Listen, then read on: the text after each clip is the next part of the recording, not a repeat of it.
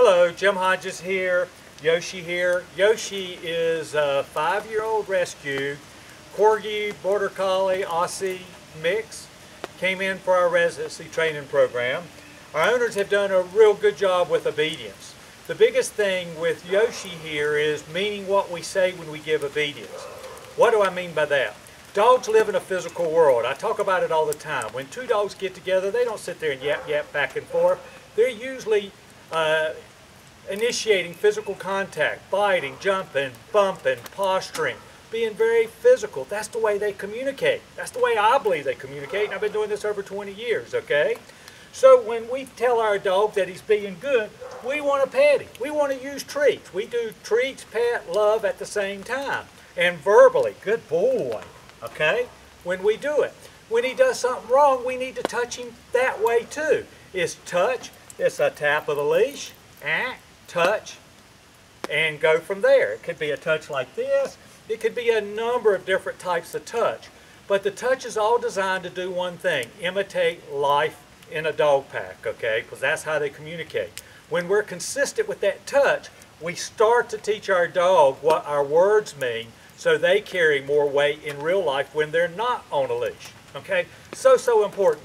It's been raining off and on. It's actually raining right now. I'm going to try to go through and get through this obedience real quick. If he messes up, he's sitting right now. I'm not asking him to sit, but he does not like to sit or lay down on the wet ground. Now, I can't say that I blame him, but if I ask him to do it, he must do it. And that's where we have to be benevolent leaders and don't put him in a position that he can get sick or hurt, all for the sake of obeying us. Okay?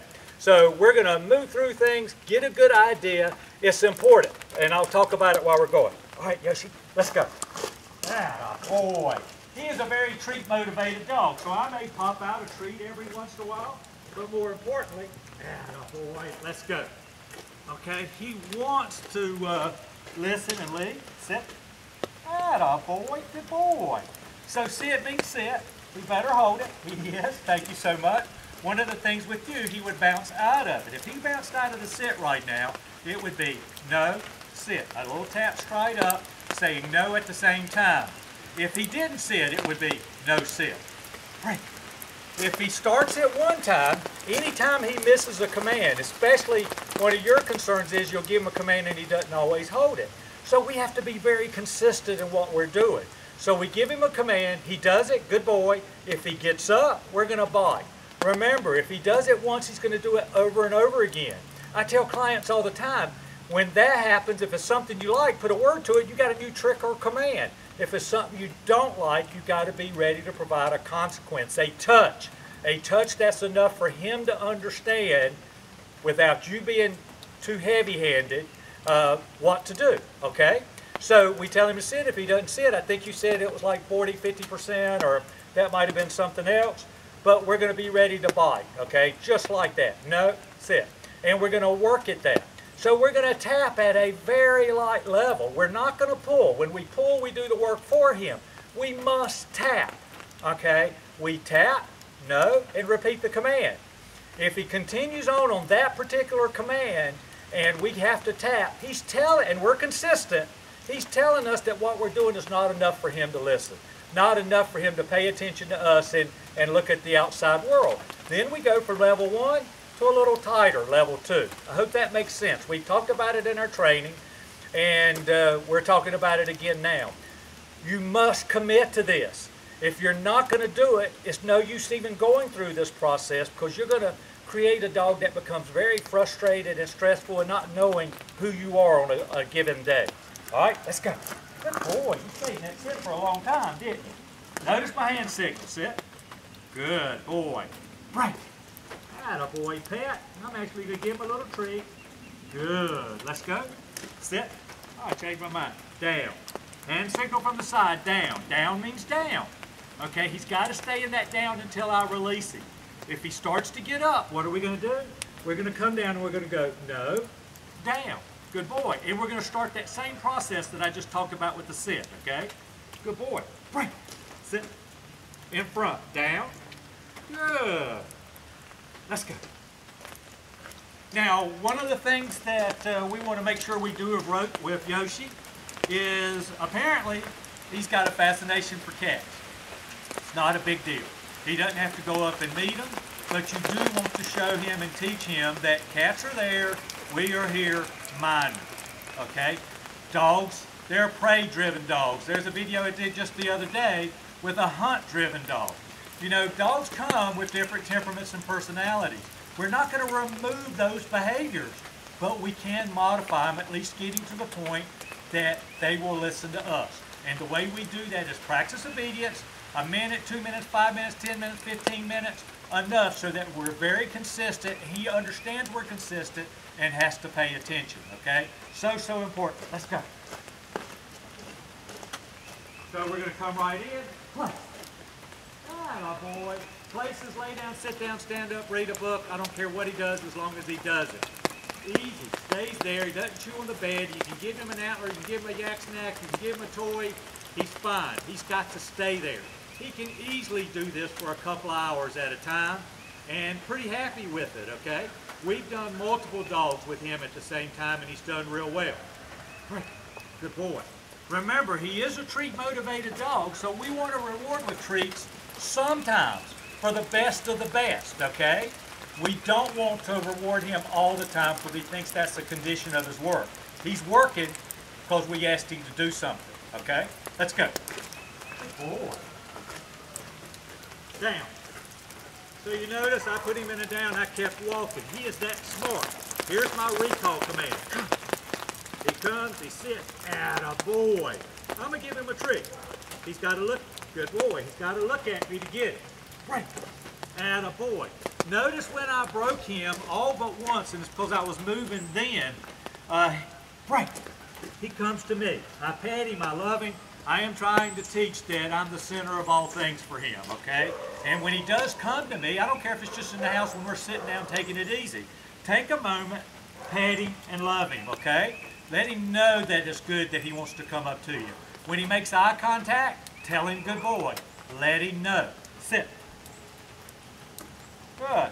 That bordered on being a little slow. If that continued on, he did it. But if that continued on and it got longer and longer, then I would be ready for it. Remember, if he does it once, he's going to do it again and again. I'll be ready for it and be ready to provide a consequence or a bite, as I like to say. Next thing is the heel command. The heel command is we're in a little box right here, okay? His job is to stay in that box. Our job is to help him stay in that box. So we're not going to run around and do a jump stop. He's going to fly right by us because he can't read our mind. We're not going to turn and stop because once we start turning, depending on the direction we're turning, he's either going to be lagging behind or almost in front of us. We're going to always come out, level out, come up to a slow stop, and then he should sit. Once he sits, he should hold it. Heel. So I'm going to come straight to you. We stop. He sits. What a good boy. And he's holding the sit at the same time. So hand signal again. Heel. We come in. Watch when I step off. See how he comes right back? Attaboy. I turn this way.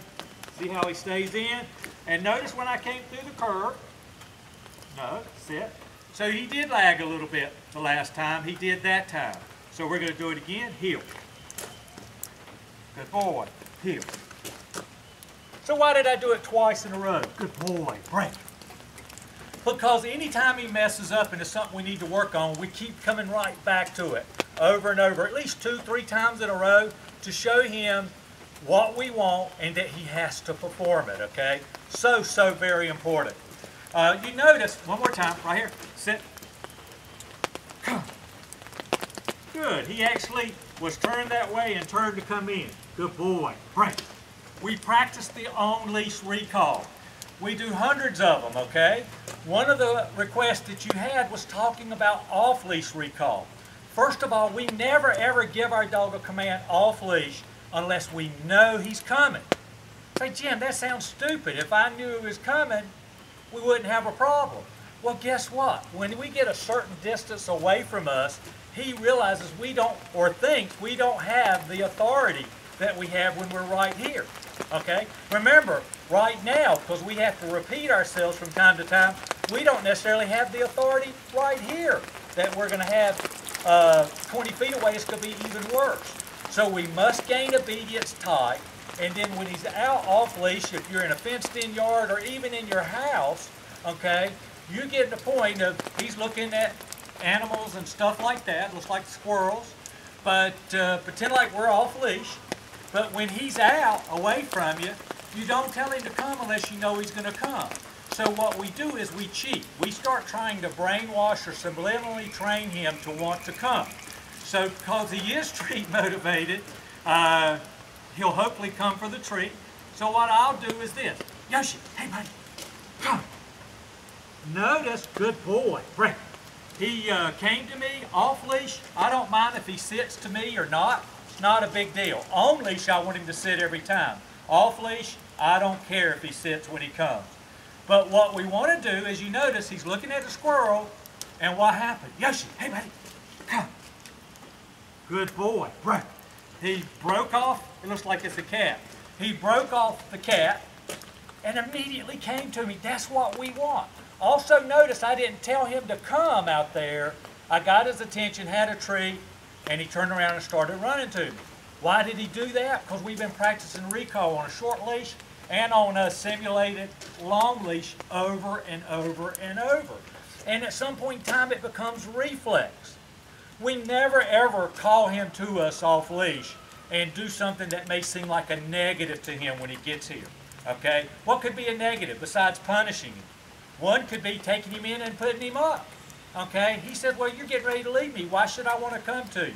So when our dog makes the commitment to coming to us, we pet him, we love him, we make it look like it's one of the best things in the world, and then we move on to something else. And then you may take a minute or two to put distance between, put distance in between the come command and you making him do something he may not like to do, like go in and be put up. I hope that makes sense. If you have questions about it, any of you, if you have questions about it, you pick up the phone and you give me a call on that, okay?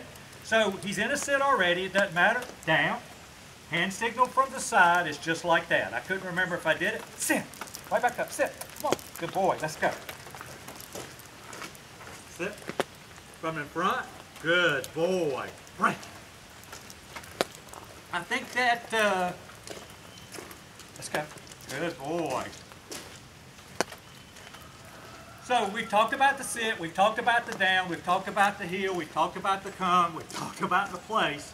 I can't think of anything right off except for maybe, and I think he does this anyway pretty well for you, we talked about it the other day, is the load up. There's a command that we use called load up. Load up can be used to get into a vehicle. Heck, load up can be used to get on a piece of furniture. You have to decide if there are qualifications inside, if your dog can get on the furniture or not when he wants to. If not, then you give him, come on buddy, load up. Ah, boy, good boy. Break. And then when it's ready to get off, you break him, let's go and go from there. Load up is the command to jump up and hop up, okay? I forgot that.